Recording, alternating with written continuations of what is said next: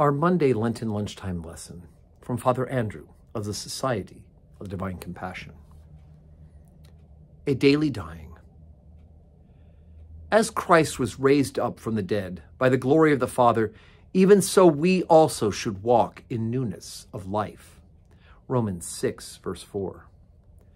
St. Paul often tells the readers of his epistles that by baptism they die to an old life and rise to new life in Christ, and that this new life is to have for its inspiration the glorious resurrection life of our Lord.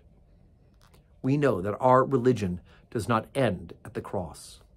If it did, it would be a very sad affair. The whole reason of our Lord's death was that there might be life more abundant. We have to try to die with our Lord if we would rise with him. Our Lord's life was, in a mystical sense, a daily dying. There came the day when he completely died in darkness, shame, and pain, and in proportion to the completeness of his death was the completeness and the perfection of his resurrection. All of us has some peculiar weakness of our own, a quick temper, laziness, or some kind of selfishness. It is to this that we must learn to die daily if we would live the new life in Christ.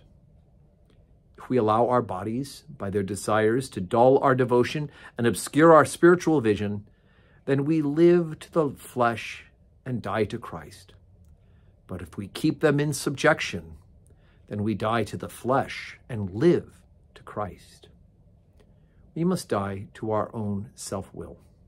The reason we do things should be because we believe them to be in harmony with the will of God.